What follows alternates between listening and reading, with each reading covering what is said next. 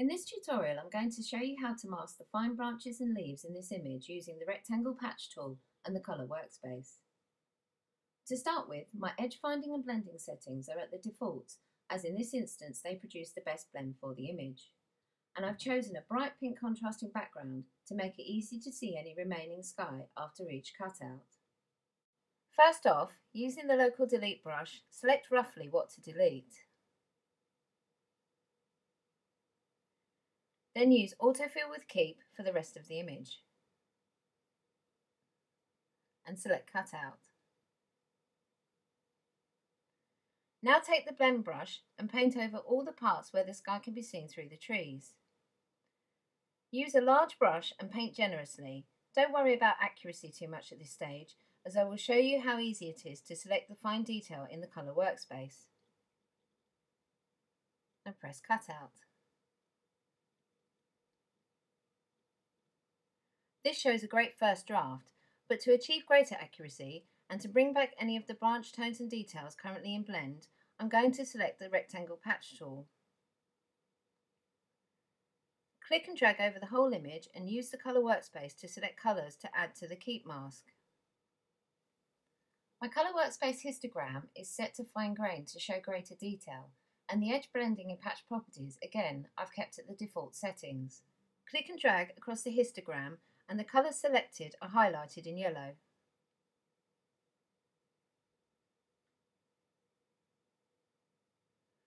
When you are happy, click the green keep bucket to add the selection to the keep mask. Press preview and see how adding to the keep mask has enhanced the cutout.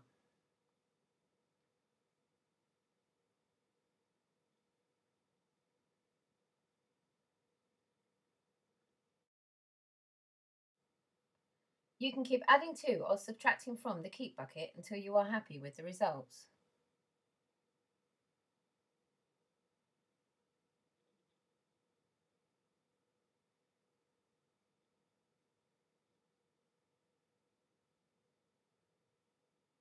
Now zoom in close and you can see the branches are saved and the sky is gone.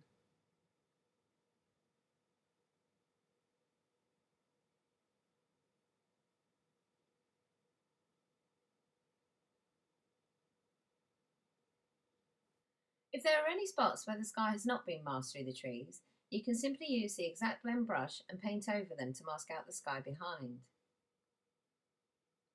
Reducing the mask opacity helps to see where you want to paint, and choosing an appropriate brush size stops you from painting too much.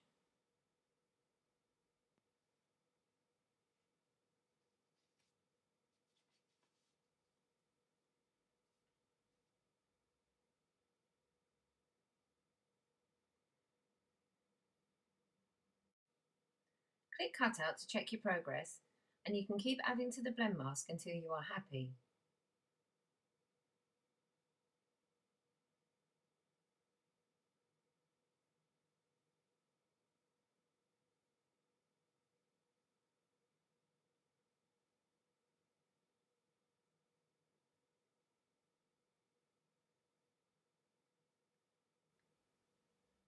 Create your final cutout, and you can see a perfect blend with fluid mask.